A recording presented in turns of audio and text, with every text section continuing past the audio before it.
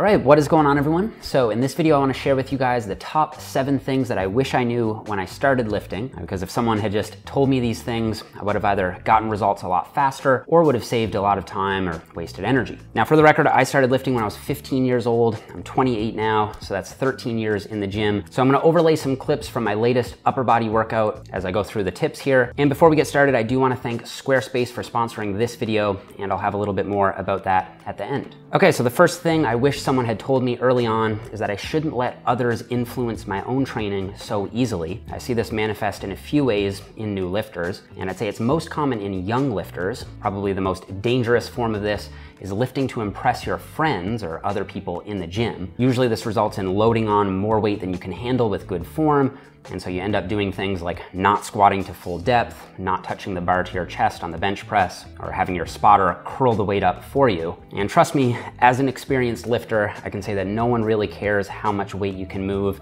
if it's not done with good form. And personally, when I see a new lifter in the gym, I'm way more impressed if they have a really nice technique than if they're just throwing a bunch of weight around. So even though it can be very frustrating to see people getting stronger than you, faster than you, I think it's important to keep in mind that ideally this is going to be a lifelong journey for you, and the downside of encoding bad lifting habits early on that then need to be unprogrammed down the road is far worse than just having your buddies getting slightly ahead of you in the beginning. Now, I also see this take form as basically just copying exactly what it is your favorite bodybuilder or influencer is doing. I actually fell for this one pretty hard early on in my career. Whoever was the biggest and strongest guy at my gym, I just take everything he said and run with it. And if I wasn't so easily influenced by others, I might have been able to find out what works better for me through a combination of self-experimentation and healthy skepticism. Number 2 is that building muscle and losing fat is actually pretty simple. I think a lot of YouTubers and influencers sometimes make the process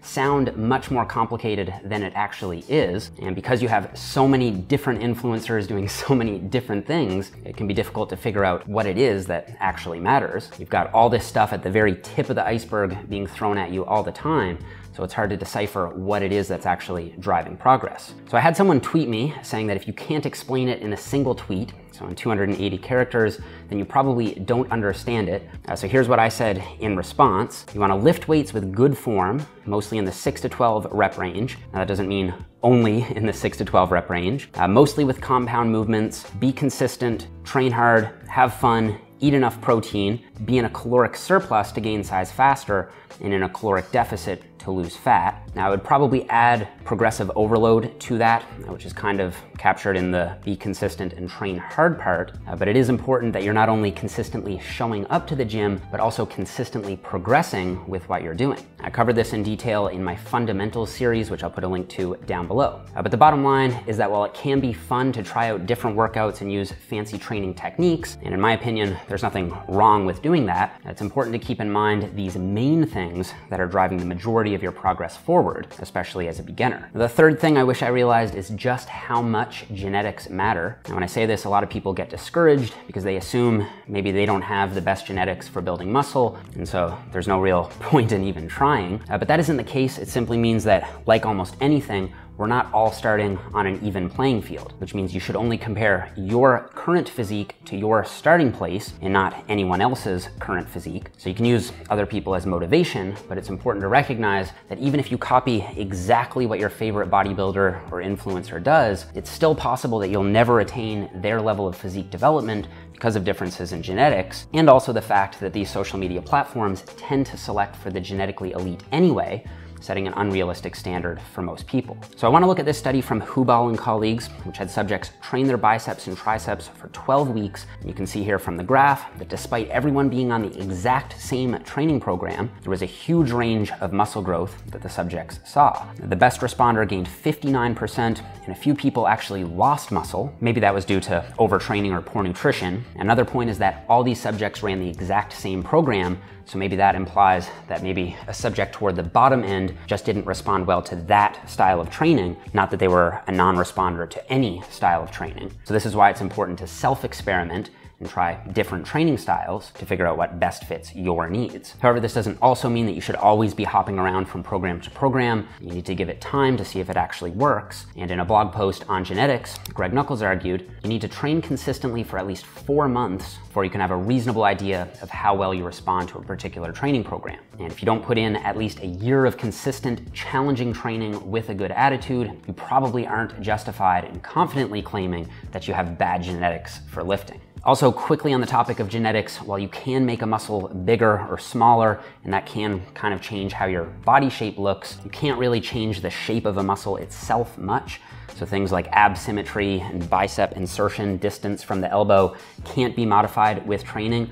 So don't be fooled by people who claim to have some special trick for this. Okay, the fourth thing I wish I knew when I started is that your physique is gonna look very different based on lighting, your level of pump, the time of the day, etc. I remember when I first started lifting, I'd look at my physique in my bathroom, and then I'd go and look at my physique in my bedroom and notice that they looked very different. In the bathroom, I'd look much more muscular. In my bedroom, I'd look much less muscular. Now, from my perspective today, it's obvious that it was just a difference in lighting, but I think the lesson here is that you shouldn't judge your progress on an hour-to-hour basis or even a day-to-day basis, because you may actually find that discouraging or destabilizing. I think the key is to gauge your progress over a longer time scale and use more objective means to track your progress. So you can take progress once or twice a month, use average body weight trends, and most importantly, make sure you're getting progressively stronger in the gym. And these things are gonna be a much better indicator of whether or not you're making progress than just constantly checking yourself in a mirror.